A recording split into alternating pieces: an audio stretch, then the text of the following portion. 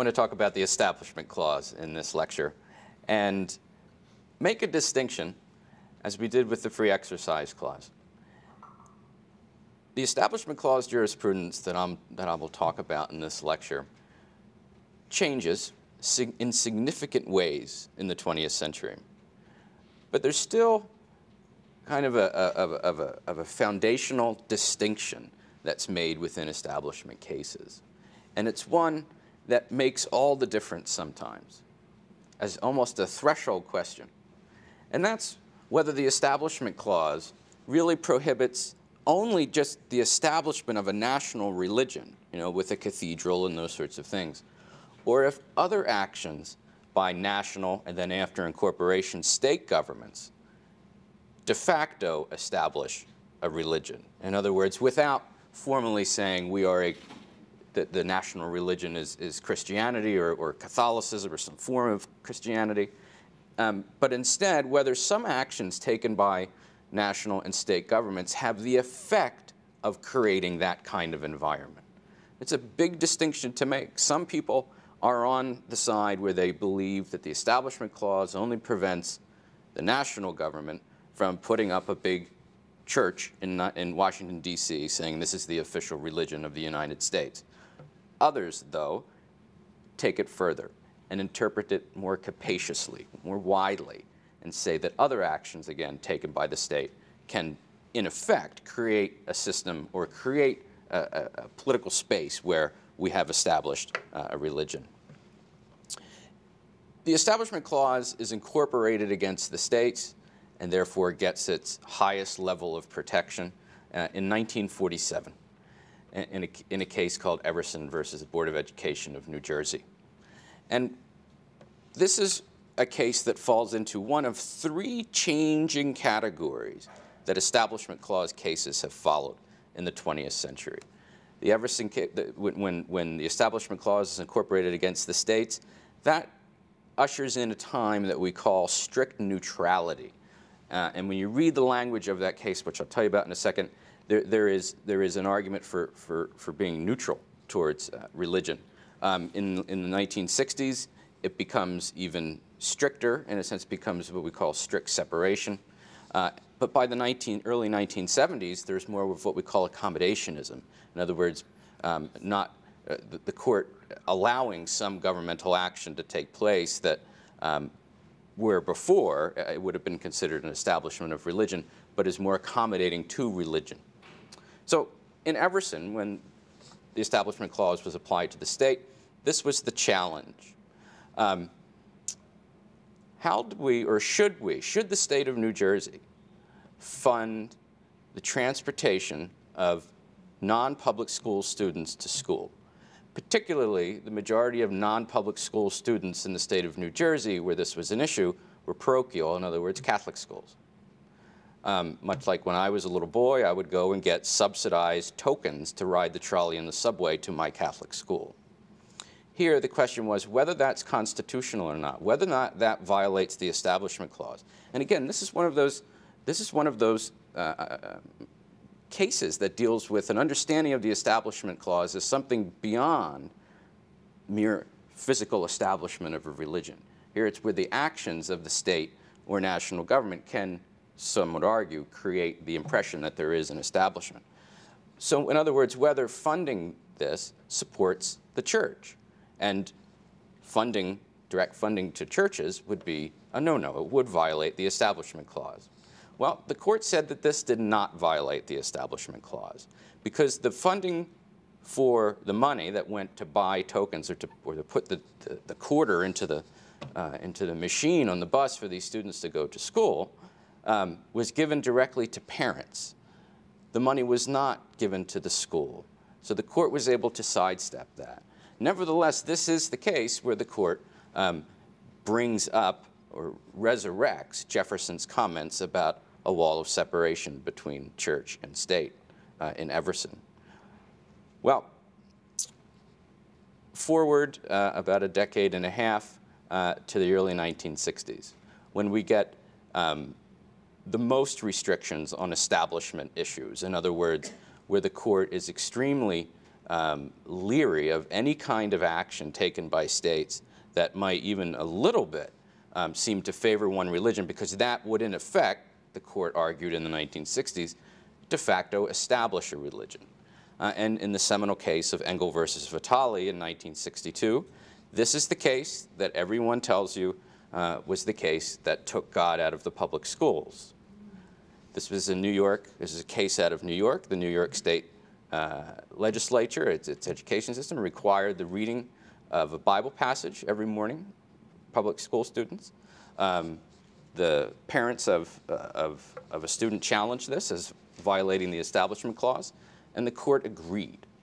Right? A big majority agreed that this violated the Establishment Clause. Now, one of the things that we should see here is that the court starts to recognize, and we don't have time to go through the language that the court used in this case in justifying this violated the Establishment Clause, but they were particularly concerned about, again, two things. One, the actions, the official actions of government with respect to religion. That, if they take an action, say to read specifically to read the King James Bible, that, the court says, de facto establishes at the very least a preference for a certain kind of religion as opposed to another one, or as opposed to none at all. The second was, these cases, and a lot of them involve children, is something that we should understand as, we're going to see this develop pretty consistently, even though the court as a whole is going to be more accommodating toward religion, that the court is particularly concerned about minors and about the potential coercion that goes on during a prayer. And some justices, certainly in the 60s, and then we'll see it again in the early 1990s, even a majority of them, will agree that state-mandated prayer, things like that, any kind of state action dealing with religion, that puts especially minors in a position where they might feel coerced, or they might feel that that by not praying or not taking the action that the majority is taking is problematic. They'll even go so far in the 1990s to talk about psychological coercion. And the dissents, particularly Scalia, really banged them up on that. So again, we have to understand the two important parts here. One is state action, when the state is explicitly taking an action that might seem to favor one religion over another, or religion over non-religion. And here, in this case at least, with minors. The next development, though, comes in the early 1970s. The Warren Court is over. We have the Burger Court. The revolution that wasn't. Everybody thought that the Burger Court was going to overturn everything that the Warren Court had done in the 1960s. They overturned some things, but for the most part, things stay pretty much the same. But there is more accommodation, and that's what we call accommodationism, with respect to religion from the court's perspective. And they first come up with a test to determine whether or not some kind of state action with respect to religion violates the Establishment Clause in a 1971 case called Lemon versus Kurtzman, which produces the famous Lemon test, which is still used by some justices today. They pick and choose whether or not they're going to use it at certain times and not others. But the Lemon test was designed to be more accommodating to religion, not to be as black and white as the court had been in the 1960s, about the potential interaction between religion and the state. The justices were making very rational, pragmatic arguments that a complete separation is impossible between church and state, just as a practical matter. At the same time, we want to make sure that there isn't some kind of there might be a point at which that interaction is dangerous and might run afoul of the Establishment Clause. So how can we be more accommodating and at the same time draw some line in the sand? After all, the First Amendment does prohibit the establishment of religion, so there has to be some point at which that would happen. Right? Well, this was a case where where a state was providing subsidies to Catholic schools for their lay teachers teaching lay subjects using lay textbooks. So imagine a Catholic school with not a nun or a priest, but a lay person teaching U.S. history with the same U.S. history textbook that's being used by the public school down the street. Shouldn't there be some kind of subsidy so these Catholic kids get the books that they need, that there isn't some kind of disparity in the ability to hire good teachers, because public schools might pay more, and that sort of thing? Well, the court here, while being very accommodating, and they come up with this three-part test, and it's designed to be accommodating, but they strike this down. They strike this kind of thing down in the state.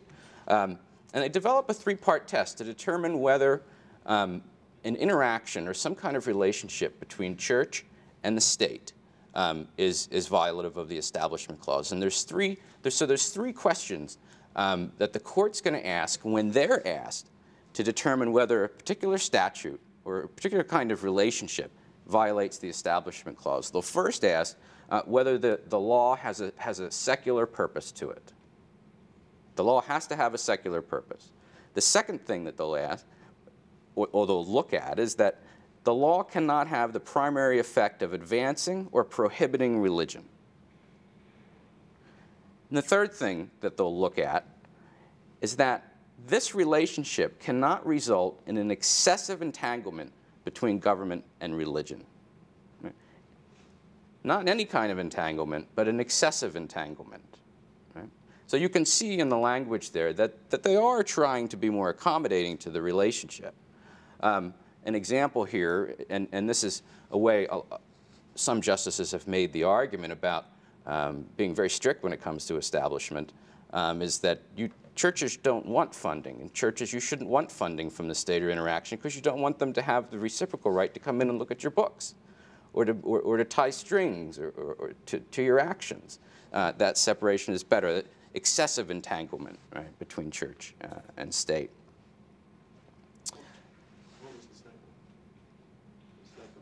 We're recording. You can't ask a question right now.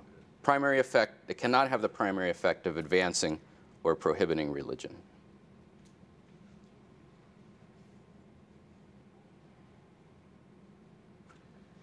So, since Lemon, the court really has been more accommodating to religion. But certain justices have been more persuaded by Lemon than others. And that's really where we are today. We're in a flux. We're certainly not sailing in one consistent direction when it comes to the Establishment Clause, although for the most part the court is more accommodating than it had been in the 1960s. And some justices, for example, have seemingly opposite views about the issue. For example, Justice Kennedy ruled for the majority, saying it was all right to have a nativity scene in the front of a city building in a town, but at the same time, in a case from 1992 called Lee versus Weissman, in which a rabbi came and gave a benediction at a high school graduation, he ruled, and again, think about this in terms of these as young adults, he ruled that that was unconstitutional, and that the students there who may not have wanted to participate in that prayer or in that ceremony might have been psychologically coerced to do so. So again, we're still in a state of flux, and even justices who rule one way on an issue like a nativity scene can also see the Establishment Clause in a very, very different way. Thank you. Freedom 101 is made possible by generous support from Woody Young and the University of Oklahoma Alumni Association. Freedom 101 is a program of the Institute for the American Constitutional Heritage at the University of Oklahoma. For more videos and podcasts, visit freedom.ou.edu.